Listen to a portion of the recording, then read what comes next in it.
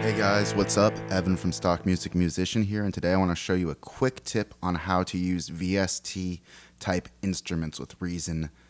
I think this is 7 and beyond. It's a really powerful tip. I didn't even know this existed until about a month ago, but it's awesome because it allows you to tap into your Kontakt library or your iTunes library or whatever.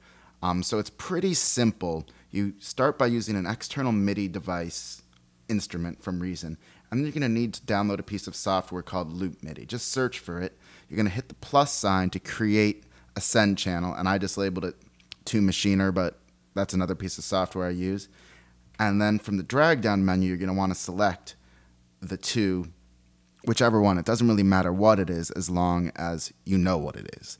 So this is the one I chose. Now you go to Kontakt, and in Kontakt, under your options, you would just make sure that the same channel is selected as the input. That's the important thing. It doesn't matter what it's called, just as long as A goes to A, or monkey face goes to monkey face, or whatever the hell you want to call it. So you also want to make sure that there's a shared audio drive there. That's very important because that'll allow you to control both, or to monitor both. And so now I'm playing MIDI data in Reason, but it's coming out of Kontakt.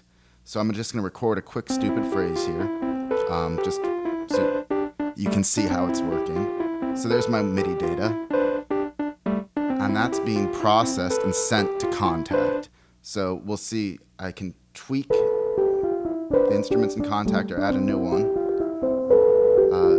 turn on the filter, and it's basically almost like having the instrument in Reason itself. Although what I will say is it's much less stable than Kontakt would be on its own, as you'll see. I'm going to show you some examples. So partly I think it's because I'm running the video capture software that it's not working as well, but partly it does struggle a bit more than it would in its native environment. Nonetheless, it's super powerful. So here you'll see that this Alicia's Keys, which is a big plugin, just goes crazy. But it's easy enough to fix. You can either restart the program, Kontakt program, or you can even just X out of this specific virtual instrument.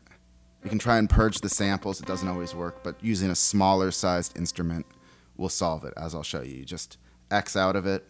Sorry, I guess, I don't know what I'm clicking right now, but X out of it there, and then if you load a new, smaller instrument, things will be fine.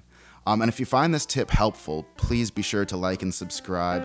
I'm really enjoying making these videos for you, but it helps me know what to make by your comments and by what you like and what you dislike. So now to record this, you have to create an audio track, and I'm plugging the outputs of my audio interface into the inputs of my audio interface, creating a loop. But what I did is mute the monitoring of it. So now we have it recorded there. You can see the waveforms. I muted the MIDI.